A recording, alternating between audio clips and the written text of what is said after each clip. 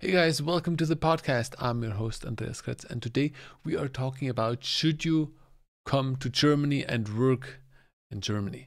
That is something that a lot of people ask me because they say, oh, in Germany everything like studying is free. We have really good health insurance here, but what's the reality of it? Specifically from a data engineer's perspective. And for that I have prepared a bit stuff for you, so I'm excited to hear what you think, and this is just the reality of how much are you going to make and how much is going to be left over for you, right? So let's jump straight in. Now, what I was thinking, the first thing that you need to know, this is not like in the US here in Germany. When you see in the US people make 100,000 and more easily, this is not the case in Germany. In Germany, an associate engineer makes roughly 65 to 70,000 euros. And to make it just easy, always multiply this by 1.1, right? So 60,000 euros is $66,000. 70 is 77,000.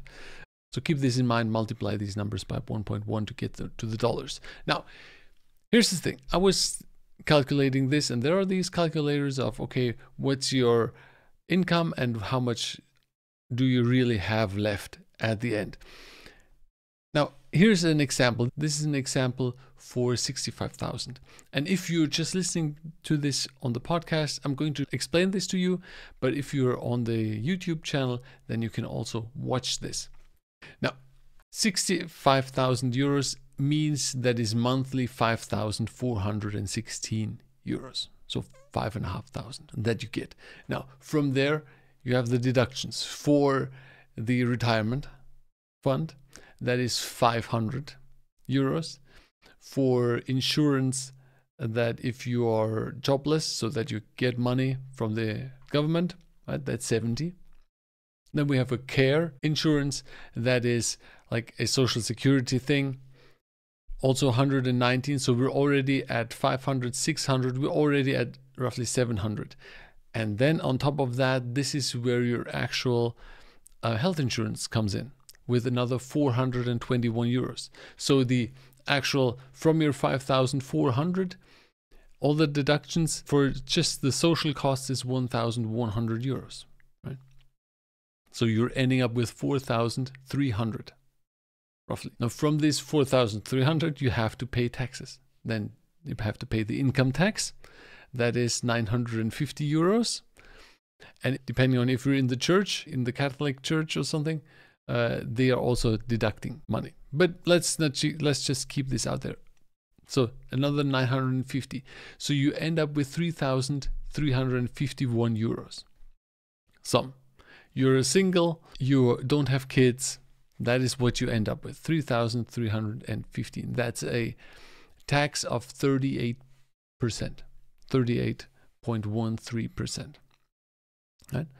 Now here's the thing why also our companies having problems here in Germany, why labor is so costly, because we can scroll down here. If the company pays you 5,400, they also have to pay the social costs. The same thing for the health insurance, for the retirement fund, for the other two.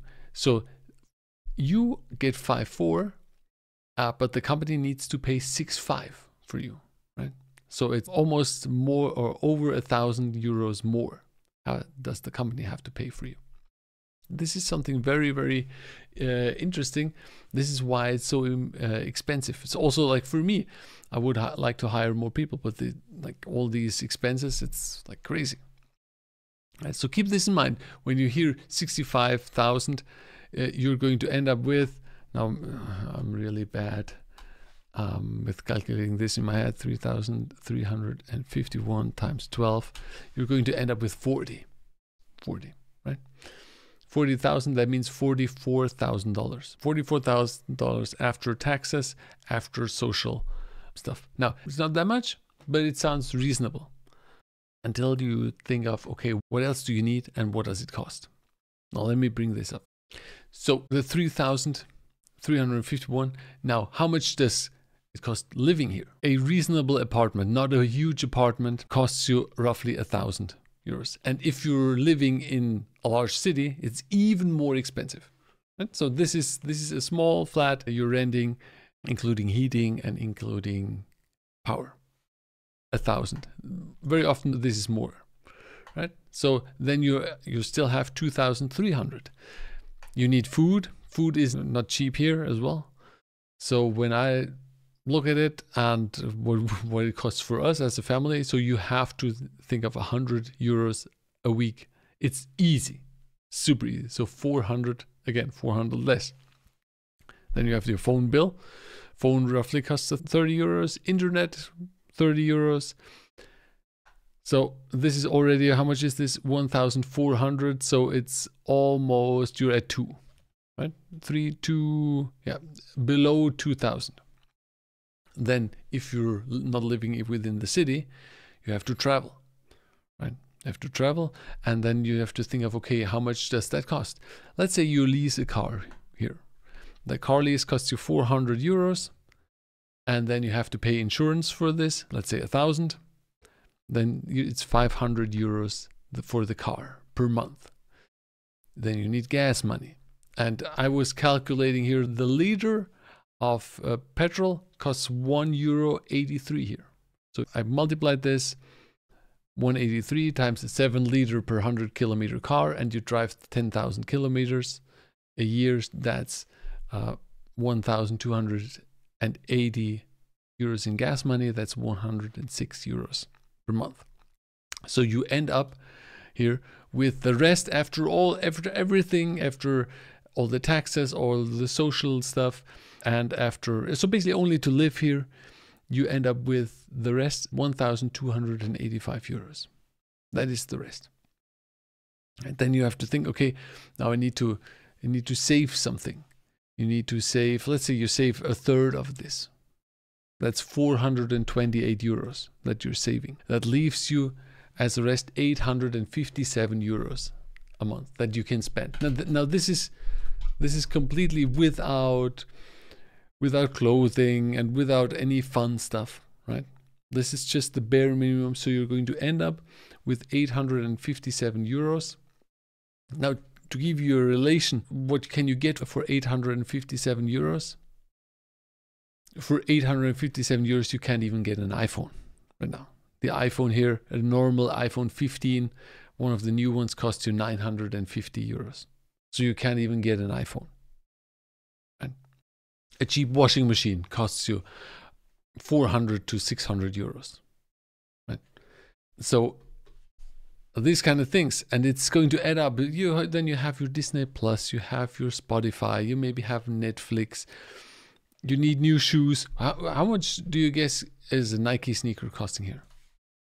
Here, completely normal Nike shoe, nothing serious. Air Force One here, 119 euros. Then other Shocks TLs, 160 euros. 139 euros, 130, 149, Air Max, 160 euros. So you need new shoes. Oh, from your 850 euros, 150 are gone. So you still have 600. And it's very difficult to actually build up some momentum here, because for 65, it's not a lot that you get. And that is the thing here. So Germany, yes, they all say, come here, because they have good health insurance. They have insurance when you lose your job, you get money. Yes, that's true. But if you're working, oh boy, this is going to be expensive. And with the doctors, for a normal doctor appointment, you will get that very quickly. But if it's some specialist, it will take weeks to get an appointment, or months even. So keep this in mind. Of course, if you're living multiple people together somewhere and you're just driving with the bus, yes. But if you're living like me, if you're not really in the city, you're outside of the city, right? So keep this in mind.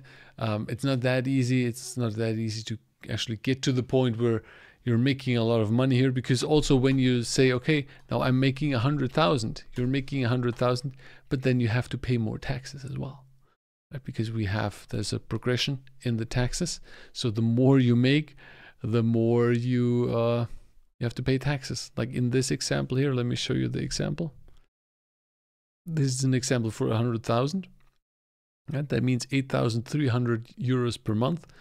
But what you actually get is 4,800. See this? It's crazy. That's 40% of taxes. And keep in mind, when you have to buy something, this is why stuff is more expensive here. You have to pay 19% value add tax to everything.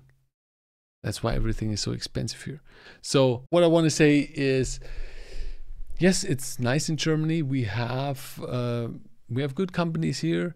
You can also gain a lot of experience. Of course, if you're just thinking about going to university and so on, university is super cheap here because you don't have to pay tuition.